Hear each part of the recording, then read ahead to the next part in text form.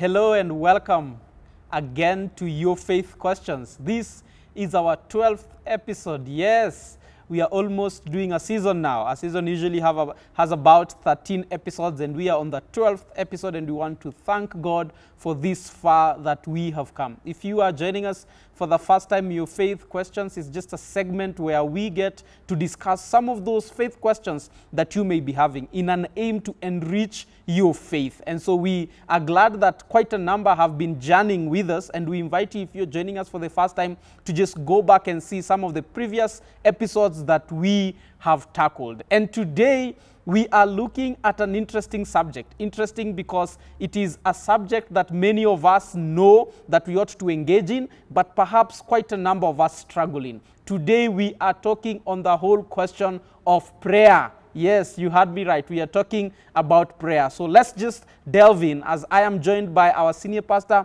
Reverend Calisto Odede. Welcome, sir. Thank you very much, Pastor Mokaya. Yes, 12 episodes down. We've done quite a bit. Eh? Yes, we thank God. Yes. We thank God. Yeah. I read a quote this morning that says, the work of the tailor is to make clothes. The work of the shoemaker is to make shoes. And the business of the Christian is to pray. Yes. I don't know whether there is any legitimacy to a quote like that. Just before I respond to that question, I just want to appreciate our viewers, especially the many who have commented and forwarded some of our sessions to other people, and even raised questions, and we are very grateful. Let's continue together.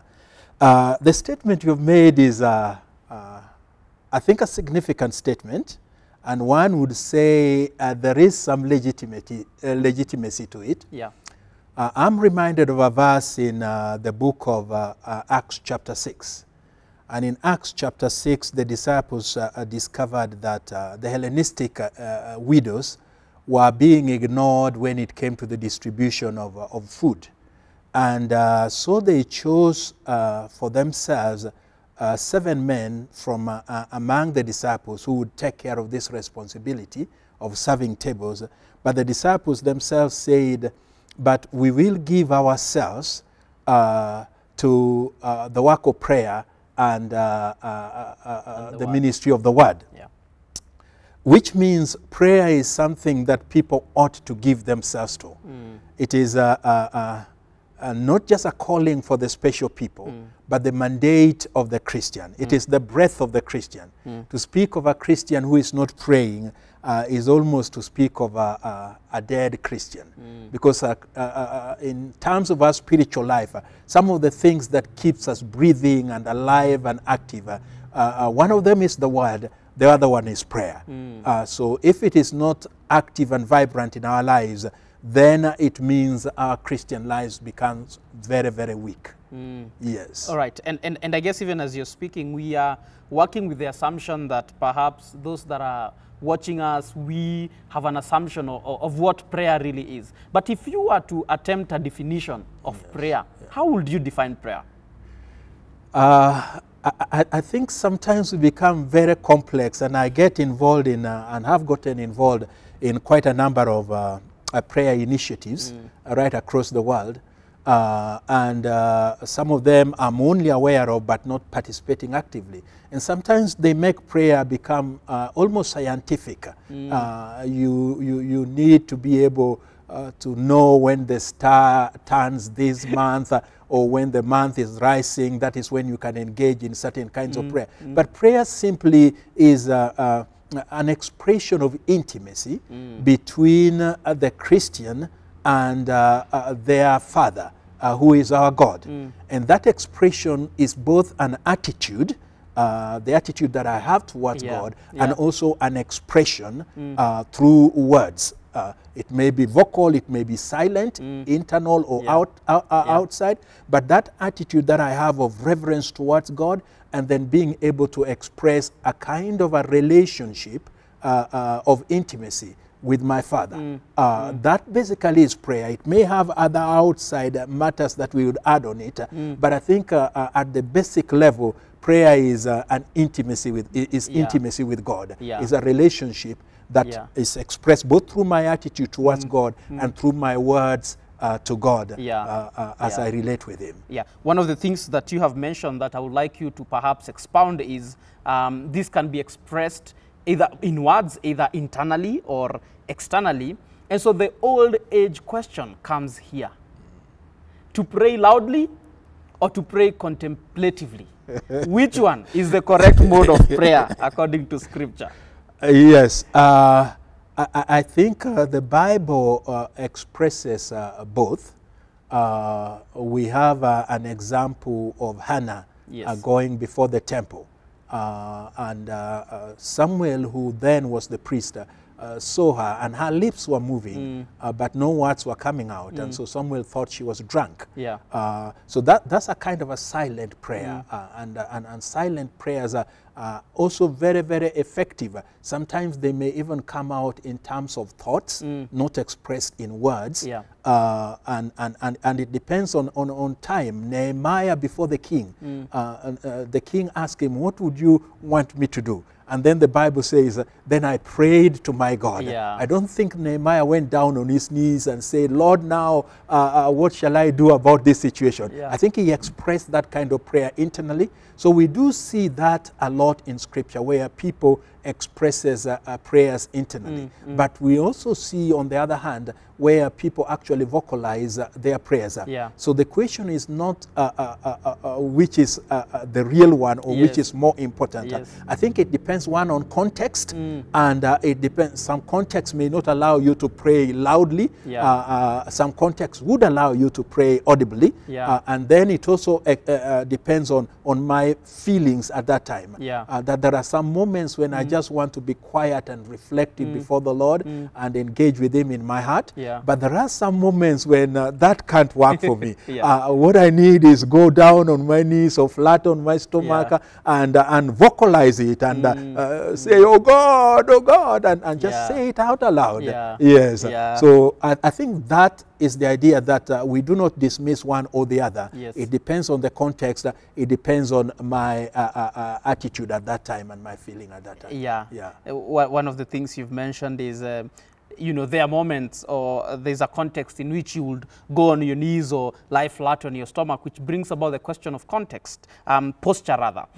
It is C.S. Lewis who says in his book, The Screwtape Letters, that it would be stupid for us to assume that posture does not matter when it comes to prayer, because there's a posture for sleeping, there's a posture for working. So does posture matter?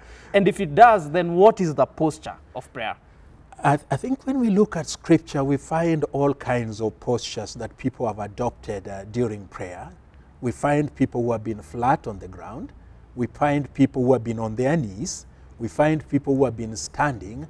But I think the important thing is that that posture should reflect what I said about prayer, attitude.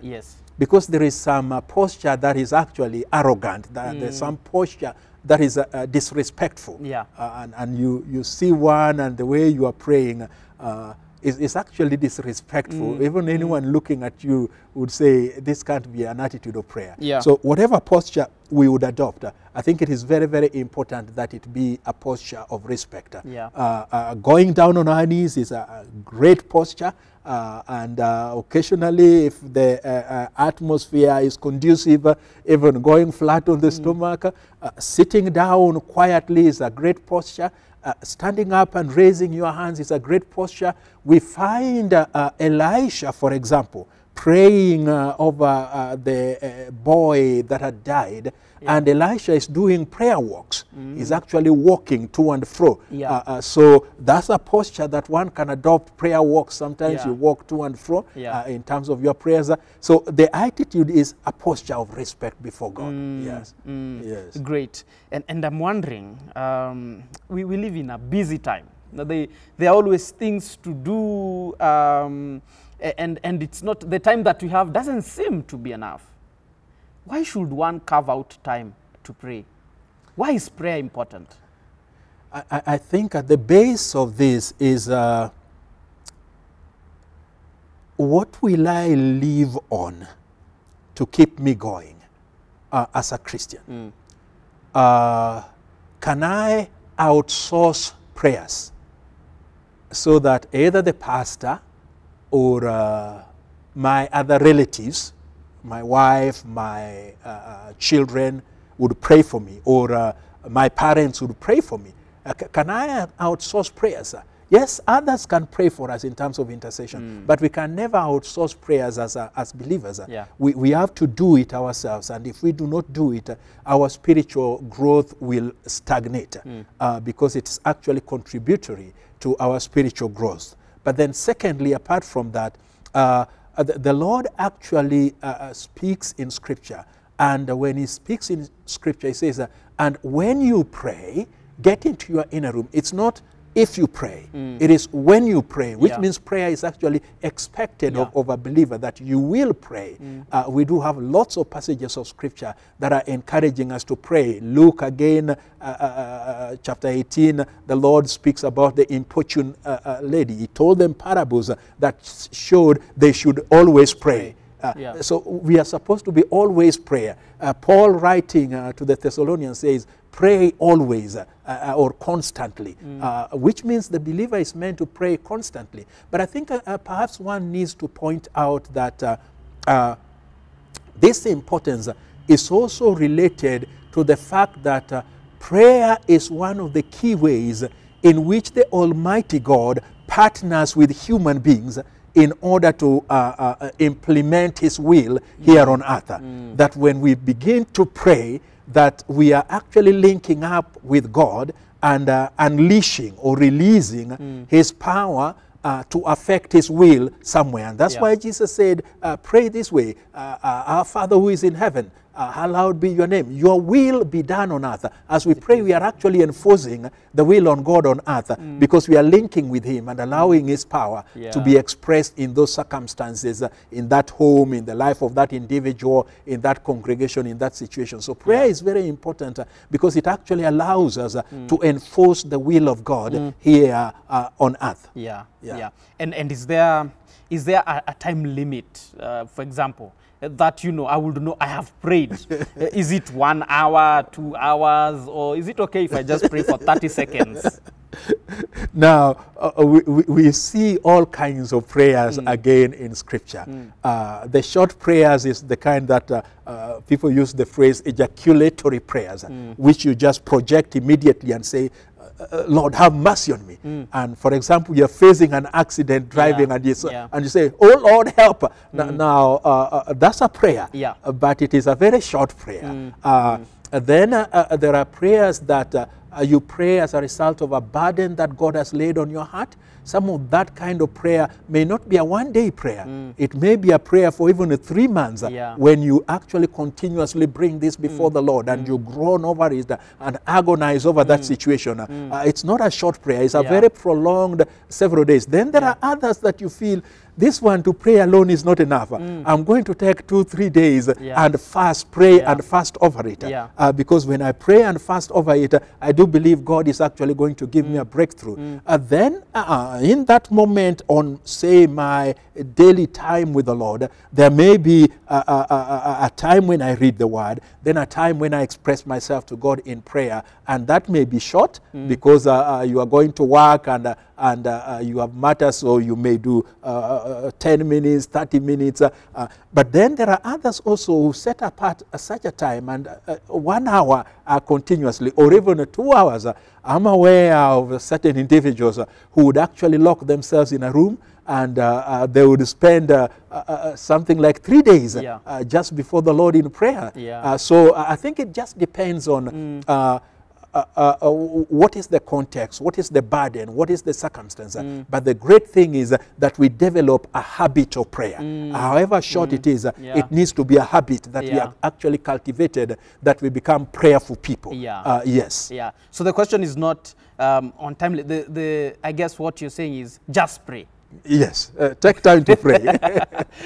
but now, we've talked about the importance of prayer, and you've talked about all these amazing things that prayer does. But also, as believers, I do not know of a believer who doesn't wish their prayer life could be better? Maybe, I don't know, have you arrived in your prayer life? No, I haven't. To be honest, I haven't.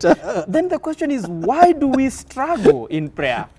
I think it's important, maybe, I just want to read this scripture because this scripture has helped me a lot, from the book of Romans chapter 8 and verses 26 and 27. Romans chapter 8, 26 and 27 says this.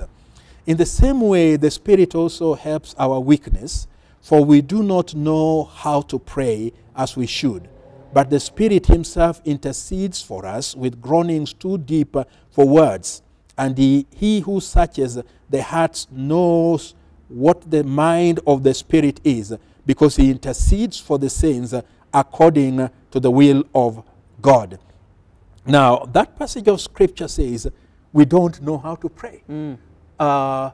Can prayer be taught or can it be caught? I think the truth of the matter is both. That one can be taught how to pray by being told the principles that helps in prayer. Yeah. But in essence, prayer is actually caught. That we grow in our prayer life. Yeah. One doesn't just arrive. One grows.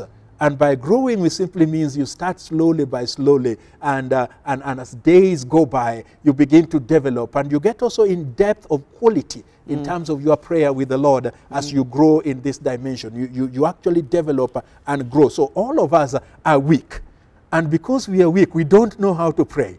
So if you are there and you are saying, I really don't know how to pray, I think you are the right candidate for prayer. Because the Bible says, then the Holy Spirit comes and begins to help us in our weaknesses and helps us to pray even when we do not know how to pray. So all of us will struggle with that. All of us have to begin scheduling. In the midst of my busy days, what is the most convenient time for me? There are some people who are morning people. They wake up at 4 a.m. or 5 a.m. or whatever, and they're able to do their prayers in the morning. There are some of us who are more of night people, and we do our prayers best at night when we are alone, everyone has gone to bed, and you just have this time yourself. So identify what the best time for you. There are others who would feel lunch hour when we've closed office, no one is coming to my office, I can lock my office doors and spend some 30 minutes or more with the Lord. The important thing is to be able to create some opportunities when actually you can engage with God through prayer. And part of the struggles that some people have had, I don't know whether you have ever encountered someone that said, I used to be a Christian, but now I'm an atheist. And you prod further and ask why. And they said, there was this situation in my life. I prayed to the Lord and he did not answer me. And I guess the reason why that becomes challenging, if you look at the book of Mark 11, chapter 20, verse 24, Mark 11:24, the Bible says, therefore I tell you, whatever you ask in prayer, believe that you have received it and it will be yours. This is Jesus speaking. Says whatever you ask, believe you have received it and it will be yours. And the question is, I don't think we always receive answers to our prayers. Why is that? And yet Jesus said, whatever you ask, believe you have received it and it will be yours. That's a very difficult question.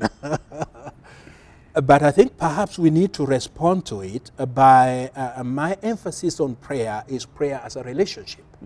I try to emphasize that a lot more than turning God into a vending machine where we press the button and out comes whatever we want. But having said that, I think it's also appropriate for us to accept the truth of the matter that there are a number of people who have actually been hurt because they have felt that God has let them down. They had this issue that they were concerned about, a relative who was unwell. They were hoping by all means that relative would recover and be healed. Instead, that relative actually passed on. And as a result of that, they have been devastated and have wondered whether they can still trust God or whether God is still real. Now, I think the important thing for us when we are praying is that answers to prayers have to be aligned with the will of God. What is the will of God? when I'm praying over this. There are some that he may have revealed his will very, very clearly, like when I'm praying for the salvation of a loved one, he may have revealed his will. His will is that all may be saved and come to the knowledge of the truth. But it's taking long. It's taking very long before this person comes to know the Lord. Should I give up, therefore, that the Lord actually is not answering prayers? No, because when it comes to prayer, one, there is the will of God. Two, there is how does God usually respond to prayer? It's important again for us to note that sometimes what we are praying for, we are not ready for. You ask and you do not receive because you ask amiss. We are not ready for God to bring whatever we are asking for at this particular time because it's not in His will for us. And sometimes if we were promoted to that level where we are praying we should be promoted, maybe we'd actually face temptations that would destroy our faith. So because it is not in our will, in His will for us, the answers are not coming immediately. Now, some of the answers God would give is, I'm going to do this, but the timing element. I'm not really going to do it now. I'm going to do it later. And we see that also in Scripture where God has delayed even things that He has promised people. Abraham waited for very many years before Isaac came on the scene. So I think we need to take note of that, that sometimes there are delays when it comes to prayers, and sometimes God answers them in a different way from the way we had expected. And we miss to see that actually God has answered them until much, much later. When we begin to reflect in retrospective, then we start seeing that actually God had answered this prayer that we had raised to Him. And so anyone who would be feeling a little discouraged, ours is to encourage that individual that trust in the Lord, continue holding on, don't give up. Even if you do feel like you want to give up, don't give up. Jesus gave the example of the widow, the importunate widow, who actually came to Him and who went to a judge and said, vindicate me against my enemy. But the judge kept on turning. But because the widow kept on coming back again and again and say, vindicate me, vindicate me, vindicate me. The Lord says, similarly, you also, when you pray, keep coming. Keep coming. It's not that He's withholding His answers from us or He's a stingy God. Keep coming and keep asking in prayer. The Lord answers prayers. But I think a struggle that one would have, and one of the things that you've mentioned is our prayers ought always to be aligned to the will of God.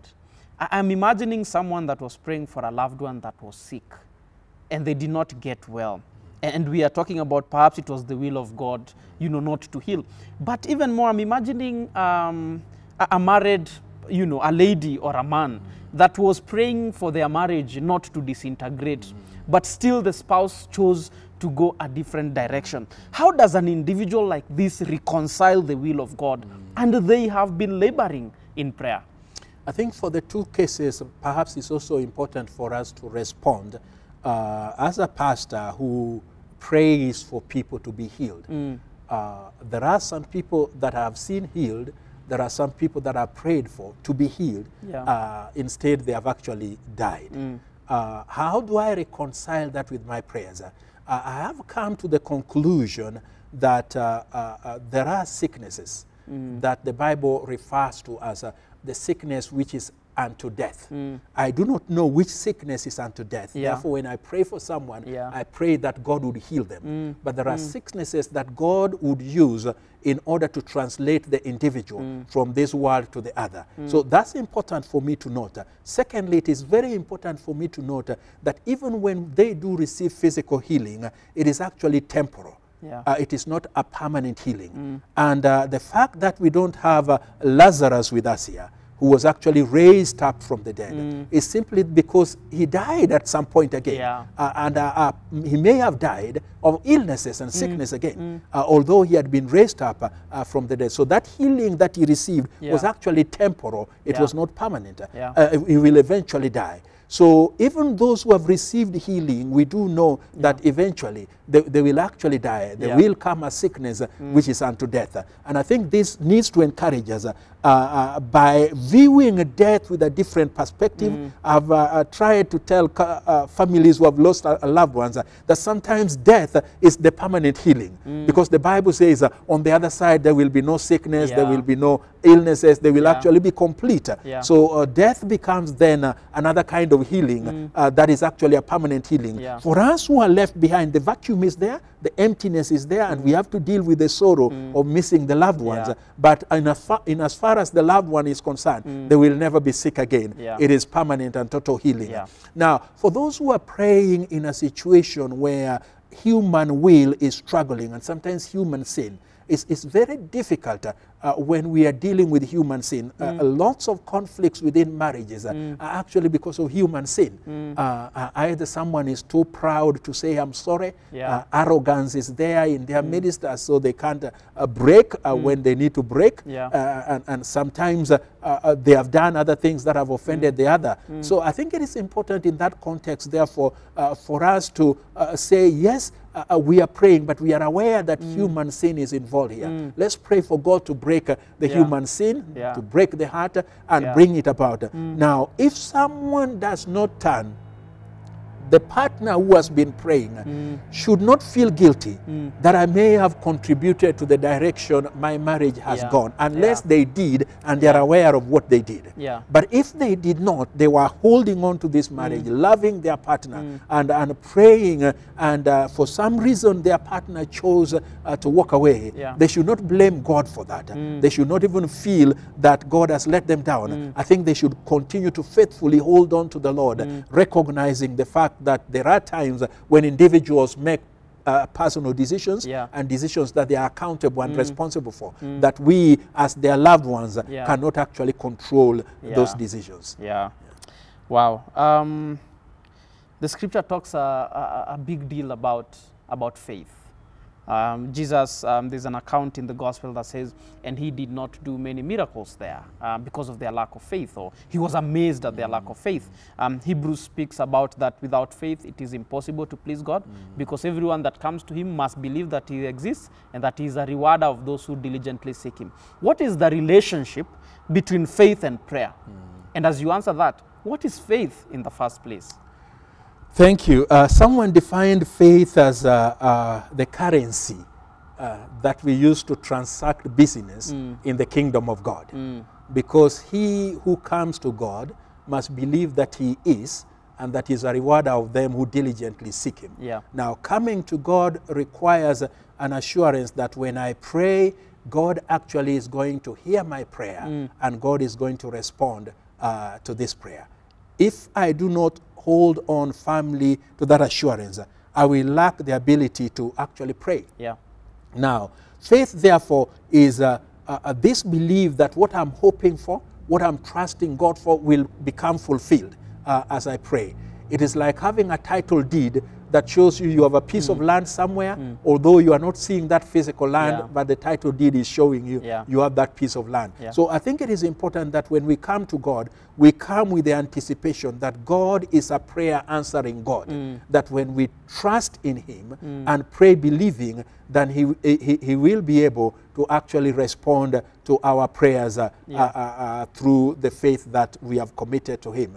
Now, I think it is important when we come to God in prayer to come with that attitude of faith, because if we do not, we are doubtful in our prayers. The Bible says a doubtful person cannot receive anything from God, the book of James. We need to come with that assurance that actually God will be able to answer our prayers. All right. And just because of what you have said, in your own experience, have you witnessed, or do you think there are people who sort of tend to receive answers, you know, from prayers they have made relatively more than others? And perhaps what is the secret that they have? Yes and no. Yes and no. Yes in that, no in that God treats all his children equally. He's a God with whom there is no favoritism. He holds the truth and there is no favoritism at all when it comes to the things of God. But having said that, God treats his children equally. Just like I mentioned of prayer, that people actually grow in prayer. Similarly, people also grow in faith, the ability to trust God.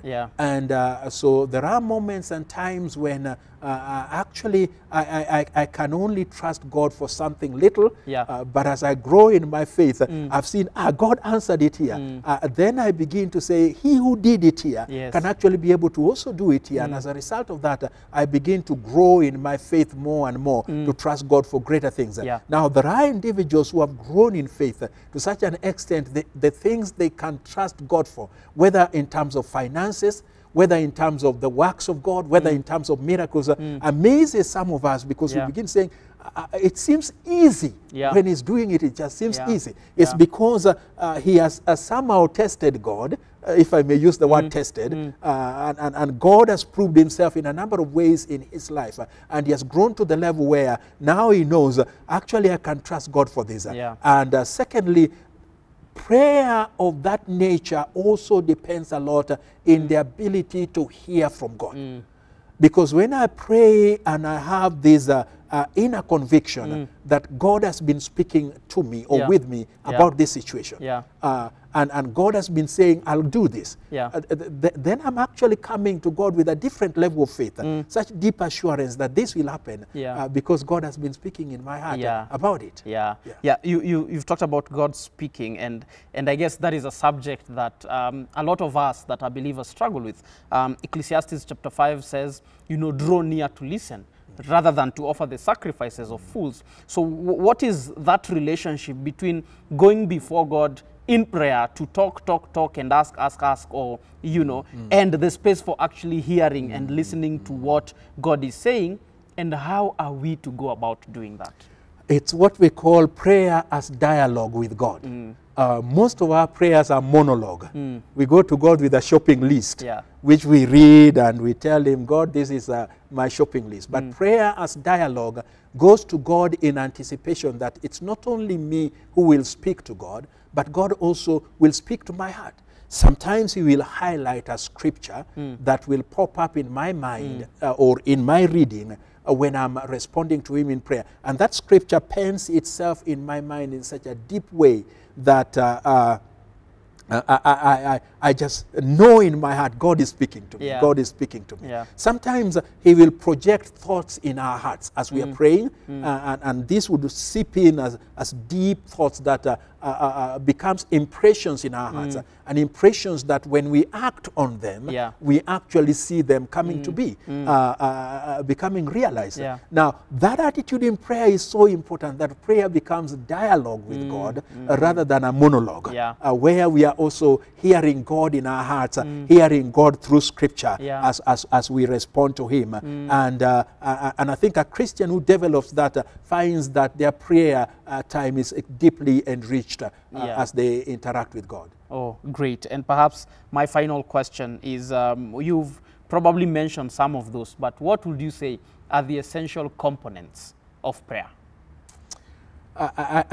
We have traditionally held this acronym that I think is important for being able to recognize what prayer is. What's the dimensions of prayer? What's the scope of prayer when I go before the Lord? We've used the acronym ACTS, where ACTS, A stands for adoration, that an individual should come before the Lord and have just some time of worshiping God and adoring God, telling God who he is, how great he is. But secondly, we've used the C, which is confession. A time when I come to the Lord and I know I have not thought right things, I have not said right things, I have not acted the right way. And I ask him, God, please do forgive me. That's confessing before the Lord. That we need to have a time of thanksgiving, appreciating the things that God has done for us. He's preserved our lives, he has kept us, and we just come to him in our prayer that there should be some moments of thanksgiving and gratitude to God for who he is and what he has done to us. And then there should be moments as is supplication. And supplication is now when we make requests of God, and say, Lord, would you please intervene in this circumstance and in this situation as we bring intercession to God. I add one more S. The one more S that I add is Christians should also engage in a measure of spiritual warfare, because prayer is warfare. It's being opposed by the devil. And the only way we can fight against the devil is engaging in some measure of spiritual warfare over circumstances, over situations. So a Christian should be open to all these when they are in prayer. Wonderful. And your final thoughts to our viewers? As I've said, prayer is a child of God talking with the Father. And our encouragement is we need to develop that habit of prayer. Start slowly. Do not wait until you begin feeling that you have become a great intercessor. Every individual can pray, whether you are gifted in intercessions or not.